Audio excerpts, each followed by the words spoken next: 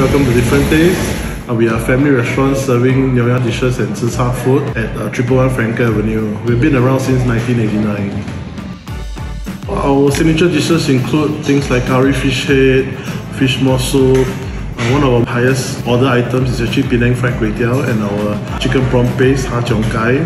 Can you tell us what makes the Penang Fried Kway Teow so nice? Basically, it's a combination of our own 3 types of different chili that we made ourselves from our Nonya background. And one of the most important factors is of course the gas that we use, Esso gas. We have like 8 big tanks outside piping that goes to the burner that achieve the big fire. It's only possible to get the wok when you have that type of high heat that heats up the wok to like red hot that you see.